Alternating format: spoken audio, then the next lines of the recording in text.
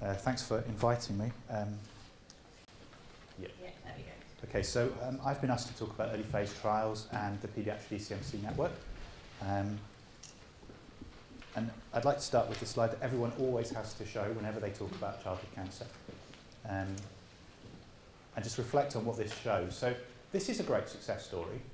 You can see on that slide that the survival for everything has increased. But the problem with this slide is it means that everyone thinks that childhood cancer is done and dusted, sorted. We've done amazing things. The 30 years that are shown on that slide have resulted in huge improvements in survival and everything's perfect. But it's not, is it? If you look at that bottom group of patients, the ones who are stuck about 60%, they've plateaued, haven't they? They're not still going up, really. They've all just kind of tailed off and they're stuck. And that means for those diagnoses, 40% of those patients are not surviving. And the other thing to say is this improvement in survival over these 30, 40 years has not come through exciting innovative drugs. This has come through being a bit better at using drugs which have really been around since the year dot. I mean, how many of our patients do we give vincristine? And how many do we give actinomycin to, which was developed in the 1950s? So we're still using drugs which have been around for 50 years to get these survival figures. And we're stuck with a group of patients who those are not working for. So if we are going to get better new treatments for childhood cancer, how are we going to do it? So the first problem is, as we all know, childhood cancer is not very common. So there are not thousands of children sitting around ready to be experimented on to develop new drugs, which there are for adult cancers. If you want to develop a new drug for colon cancer, there's thousands of patients just waiting for you to come out and test your new agents on. But that's not the case for our patients. The second thing to say is what that slide, everyone interprets that slide as meaning. That we've got conventional agents, they work, we don't need new agents. And that means you get this kind of perception that really new agents are for adults with difficult to treat malignancies and not for children. Children have got chemosensitive tumours. We do really well with those old-fashioned drugs which have been around since the 1950s. We don't need access to these newfangled drugs. And then the other problem is, if you're a drug company and you're going to invest millions of pounds developing a new drug, you need to be able to recoup that money. You're not going to recoup that treating a small group of children who've got Ewing sarcoma or osteosarcoma, because there's just not going to be the market for your drug. And it's difficult doing these studies. Small patient numbers means that you've got to collaborate. You've got to collaborate across the whole country, and increasingly you've got to collaborate internationally. So virtually all of our studies over the last 15 years or so have been across Europe. And that's difficult because even with the EU, regulations in one country are not the same as in another. And doing it across the world is even harder. So that makes that it's a lot more difficult to do an early phase study in children than it is to do it in adults with colon cancer, for example. And then there's the problem of travel. So if you have to travel halfway across the country, you are much less likely to do that than if you could just travel 5 miles down the road. And that's another problem for recruitment. And all of that means that our children are denied innovation. That statement was made in 2004. That's 14 years ago now. It was made as part of the announcement of the EU's programme for forcing drug companies to investigate the use of their drugs in children. And it's 14 years has passed and we're still in the same situation. So, what are we doing to get better at this? So what I'm going to talk about is the ECMC. So the little bit of history here is that the ECMC was invented, shall we say, in 2007. And it was decided what was going to be with the adult centres who were doing experimental cancer drug work would be allowed to bid for money. So all these adult centres bid. And then at the last moment, the funders said, hang on, what about children? Okay, we give some money to children. So what they did was they gave some money to 4 centres, the 4 centres which had the highest recruitment to early phase trials, and that was Manchester, Birmingham, the Marsden, and Leeds, I think. And they didn't ask us what we were going to do with this money. They just said as a sort of afterthought, here's some money. So we spent that money on research nurses. And then in 2011, 2010, they said, do you know what would be a really good idea for the next 5 years? You could actually put in a proper proposal to be a network. So that was what they invited us to do. And so that's what we put in. And then they funded that, £238,000 a year. All this money came from NIHR. And that funded 5.4 full-time equivalent research nurses. And this is what that network looked like. So those full-time research nurses were in Manchester, Birmingham, Marsden and Newcastle. And then there was less than full-time research nurses in Leeds and Bristol. And then the other centres, Great Ormond Street, Liverpool and Glasgow, they didn't get any money. They were part of the network, but they didn't get anything. Glasgow couldn't because the money was all coming from NIHR, which is part of NHS England, and therefore doesn't fund things outside of England. Great Ormond Street, at the time, said they had loads of money, didn't need any more. They probably regretted that, I think, soon afterwards. And Liverpool at the time was slightly in disgrace, so it wasn't considered that Liverpool could actually bid for it. So that was what it did look like. So I think you can appreciate that's not really a particularly comprehensive network, and it's not really very much money. But despite that, that network did achieve quite a lot. And over the 5 years from 2012 to 2017, it had a number of significant achievements. So firstly, we were able to actually establish a proper, robust national trials network. So those centres were able to actually collaborate and talk about where the trials would be placed so that they covered the country, so they weren't all in one centre. They were able to talk about how patients would be referred from one centre to another, and that actually did work in a sensible way. And that resulted in recruitment being improved, really. So over that 5-year period, we recruited 152 patients to phase 1 studies. And that's actually quite a lot if you think about how many children there are with cancer in the UK every year. And we've recruited 111 patients to phase 2 studies. So over 260 patients over a 5-year period went into either a phase 1 or a phase 2 study in the network. The portfolio of trials was much wider than it previously had been. And when we looked at the average, because obviously it changes kind of day to day, month to month, on average we had 20 phase 1 and 2 trials open at any one time. And the mean at any centre was 5. So every centre had at least one open always, and we had a mean of 5. The mean is slightly disingenuous because there were a lot of trials open at some centres and considerably less at others. And those trials were both solid tumour and leukemia. The network became increasingly recognised as a functioning network, and that culminated in the ITCC, which is the European Innovative Therapies for Childhood Cancer Consortium, recognising that this was a good place, and they audited all of the centres, and 5 of the ECMCs were considered to be doing sufficient work to a high enough standard to be recognised as first-in-child centres, so places where drugs could be given to children that had never previously been given to adults. And the other thing that happened was that when we started this, pharma was all, let's do it in the US. There was no, let's do it in Europe. Europe got it later, if we were lucky. But by the end of this, actually pharma was saying, you know what, Europe's quite a good place, and the UK seems to be able to do this. So pharma were actually coming to us, and we were opening studies in the UK before they were being opened in the US. And then the other big area was this area of biomarkers and pharmacogenomics. So because we had this network, and this network was really good at collecting samples and sending samples off to places, we were actually able to contribute quite a lot to the development of biomarkers and pharmacogenomics. So neuroblastoma, for instance, the ECMC-funded nurses were really good at collecting bone marrow samples and sending them off, and that was a big contributor to the development of predictive, bone marrow predictors of good prognosis and bad prognosis. We were able to take part in the IMPORT study, looking at blood and urine biomarkers of response. And we also were able to be part of this MAGIC collaboration, which comes from Liverpool, which is looking at how you predict who's going to get toxicity from chemotherapy.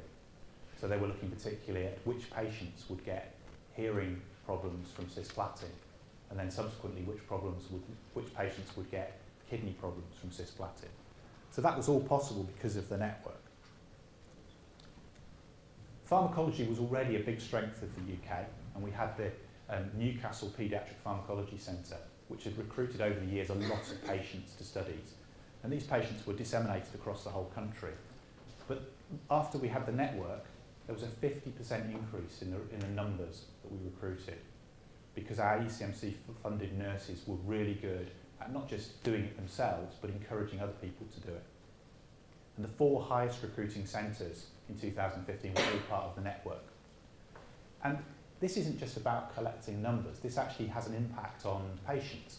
So because the samples were there, Newcastle were able to do their work, and a good example is the 13-cis-retinoic acid work, where they showed that dose-reducing 13-cis-retinoic acid in infants resulted in a lower level of exposure, and therefore that recommendation was taken out, and infants now get the same dose as older children. And the other big area was functional imaging. So this is the idea of doing scans that are more than just a CT or an MR. These scans which look at functional properties of the tumour, like blood flow and the cellular density. And there is a functional imaging network for the whole country, which recruited a lot of patients. But again, like the pharmacology network, there was a big increase in recruitment to patients after the ECMC network was established. And this really resulted in functional imaging becoming much more mainstream.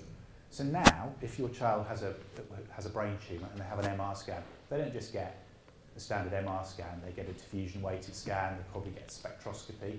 And 10 years ago, that didn't happen. So that's been a big change over the last few years. And the other thing that we've been able to do is actually get more functional imaging into trials. So Beacon, the European phase 2 study for relapsed neuroblastoma, is a good example. So that has functional imaging embedded in it to see whether these kind of properties of tumours are things that are useful to look at. And no one's previously done that in neuroblastoma. So just to summarise what that network achieved, really, over those 5 years, there was a transformation. We went from struggling to do early phase trials to actually being able to deliver early phase trials. And those trials, importantly, were not just, it wasn't just a total number increase, it was that we were able to spread them around the country more. And that meant that the opportunity for children to go into an early phase trial had never been greater. And I'm not for the moment suggesting that all children should go into an early phase trial, but I think that all children should be offered the opportunity. We were able to demonstrate that we could conduct these trials efficiently, and that's very important when it comes to being a place where pharma would like to place their trial. They want to know that we're not going to muck about, we're going to recruit patients and we're going to get the answer that they, well, not necessarily the answer they want, but the answer in a sensible time frame. And our nurses didn't just collect the samples, they actually were advocates for other people doing it. So they would go to other places and they would say, really, you need to be doing more. And there's something a bit competitive about this. If your centre is doing badly, you don't want to be shown up as being the one who's not contributing. So there's a bit of kind of, come on, let's all be better. And the samples that we collected were really important, not just for those kind of translational things like pharmacology, but also for basic science. You know, people forget that you can't do basic science if you haven't got the sample from the patient. So all of those samples, 2 or 3 steps back from the clinic, actually are contributing to things which are really important in the future. And the network was able to be really good at fostering the movement of things from the lab to the clinic, translating stuff into clinical use. A good example would be BCT 100. So this is a trial which is now in setup. So this comes from Birmingham, where Frank Massai's laboratory demonstrated that if you deprive tumour cells of arginine, which is an amino acid, they die. And normal cells don't because they can make it, but tumour cells can't make it. And so they were able to take that observation from the lab and actually translate that into a clinical trial which will very shortly be open, where we'll be depriving patients of arginine to see if it has the same effect on their tumour cells as it does in the lab.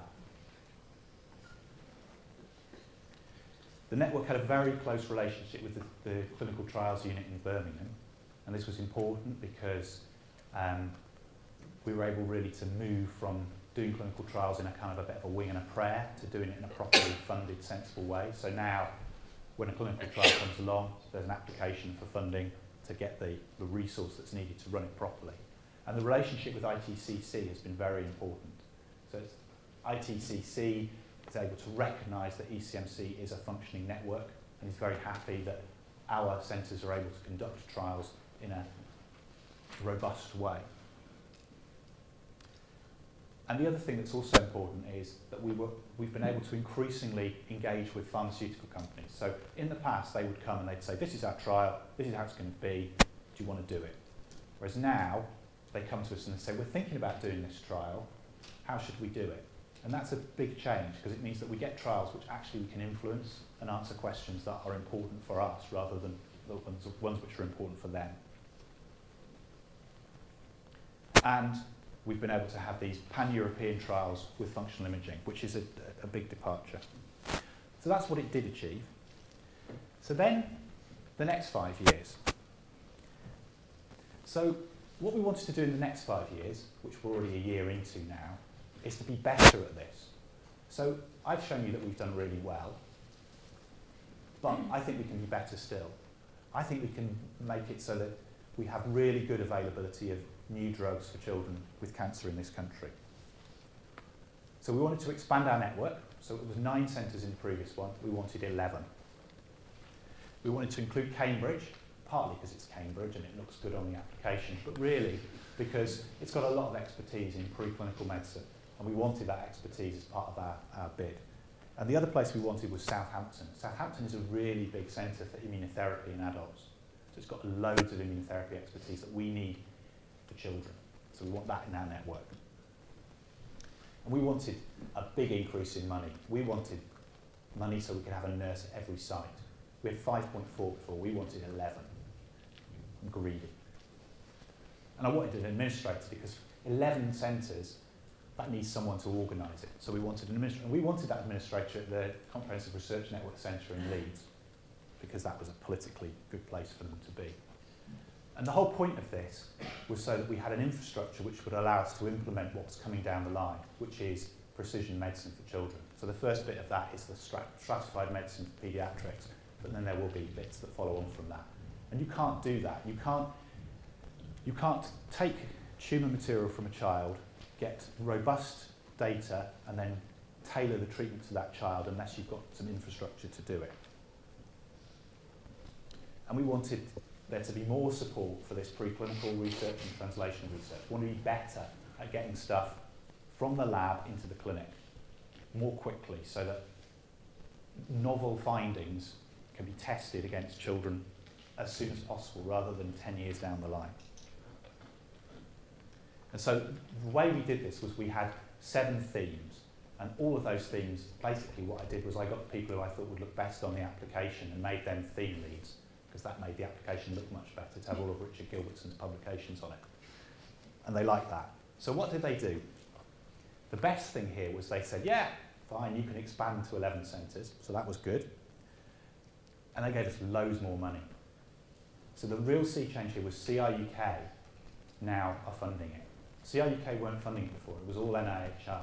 So now it's CRUK and NIHR, so we get double the money. And that means also that Scotland can be part of it and get money. So the Chief Scientist's Office in Glasgow has given us money as well, has given money for Glasgow. So we didn't get everything we wanted. We got full-time research nurses in those centres. So 6 centres have got a full-time research nurse. Bristol's got almost a full-time research nurse, and the rest have got 0.6. But every centre's got something. They also gave us an administrator, not in the CRN, but actually at the ECMC programme office.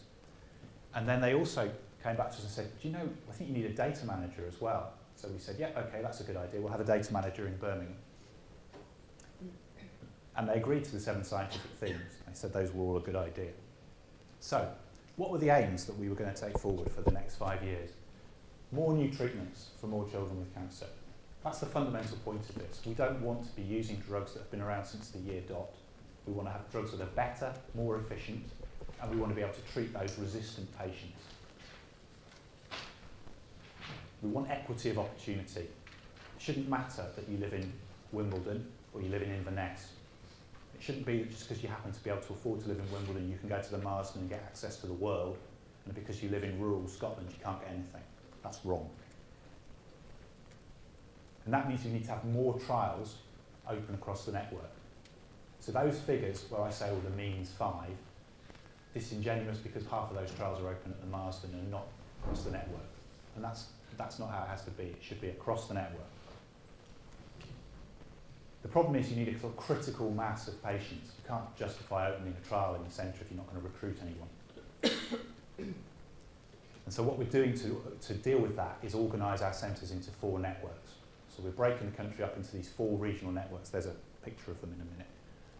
And the idea is there that each of those will contain one of these first-in-child centres approved by ITCC, and it will contain some non-first-in-child ECMC, but it will also contain some other principal treatment centres. So everyone in that network will be linked together.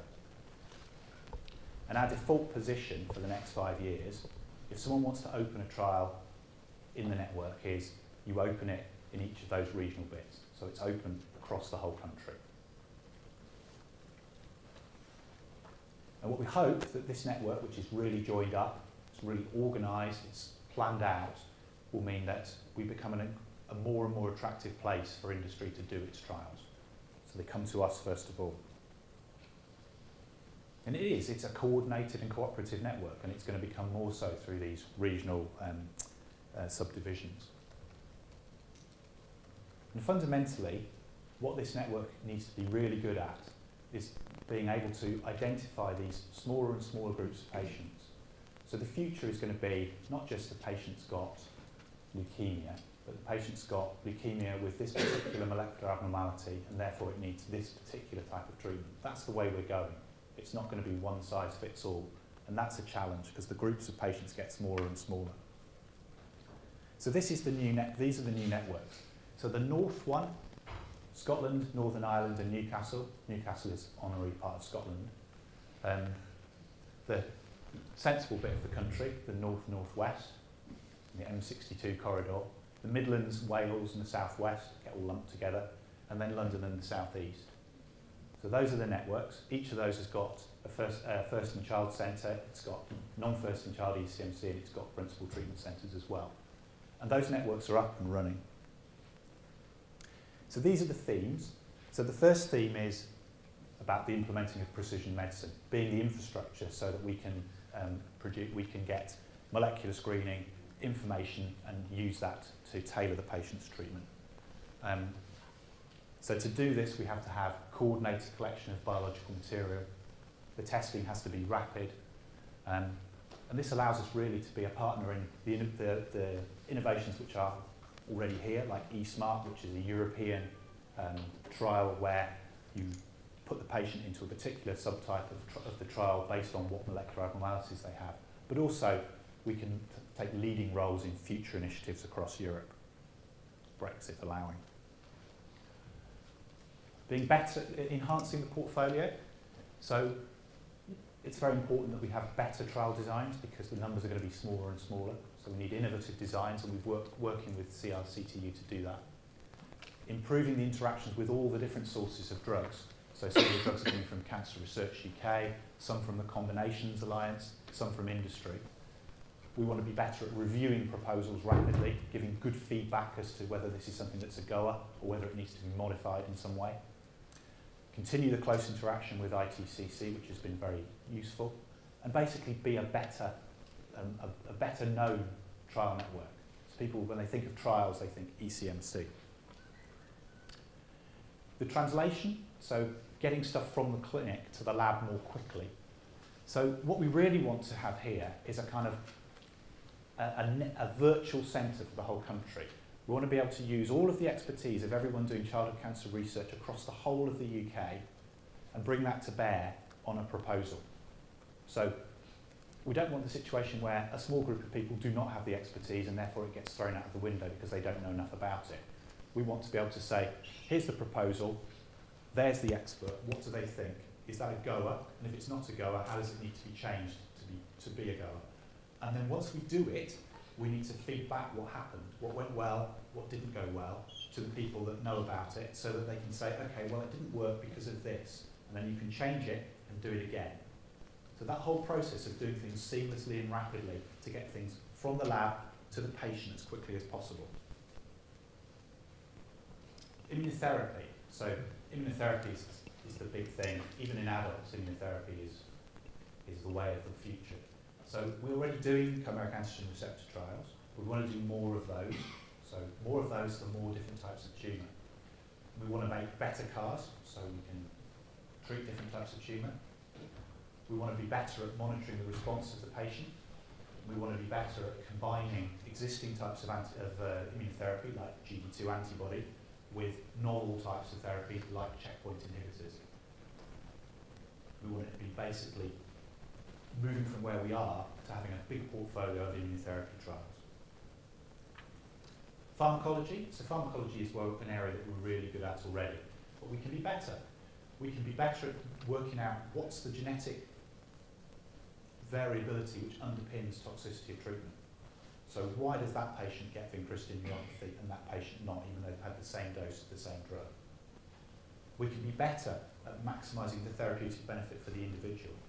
So rather than just giving that dose, we give that dose, then we check what levels we've achieved in the patient, and we alter the dose on subsequent days to give the best exposure. And really, real-time adaptive dosing, so that's basically doing that. It's saying we'll give the dose over 3 days, measure the level after the first, and then change the dose on the 3rd day. That's something we could do. We do that already for some patients. For babies, for example, we do that with carboplatin. And there's no reason really, with enough infrastructure, why we couldn't do that for a lot more patients. Advanced imaging. So we need to have more of our ECMCs as part of the advanced imaging network. What we need is to have more advanced imaging applied to non-brain tumours, so other types of solid tumour elsewhere in the body. We need to have more advanced imaging in our clinical trials. So really all of our new trials should be having an advanced imaging question.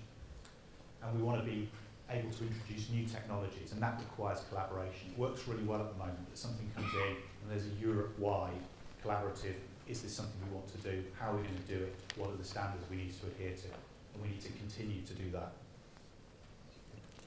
And then biobanking. So biobanking is something that is really, really important, because if we do not have tissue, we don't have the ability to answer basic science questions. So we need to get more patients biobanked, and not just at diagnosis, but also at relapse, because if you look, patient samples are quite different sometimes at relapse to how they were at diagnosis. We need the biobank to perhaps be a little bit stronger, to have more annotation with the samples, so that when people come to use the samples, they are more useful. And we need to look at other types of tissue.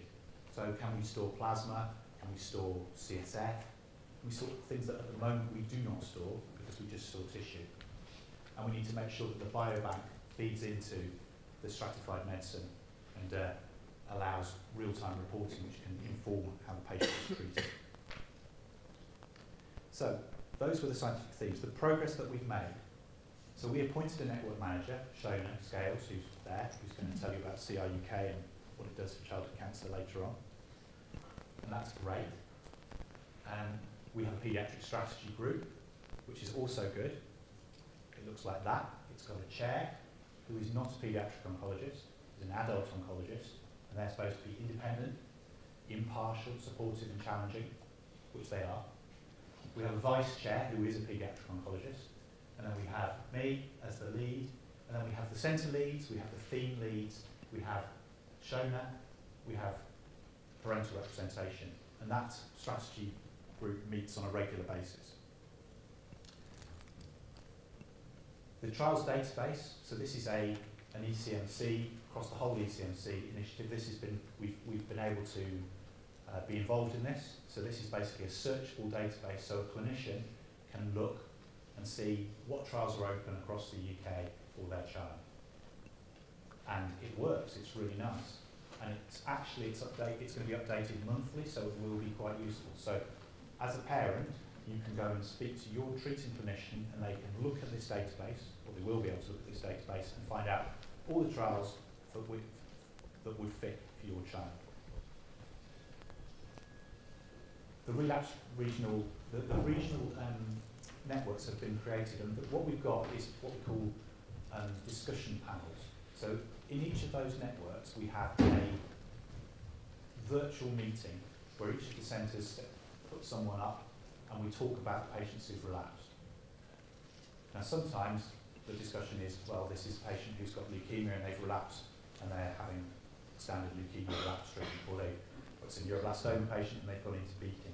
But we also have the discussions about, well, they've had this, they've had that, what else can they have?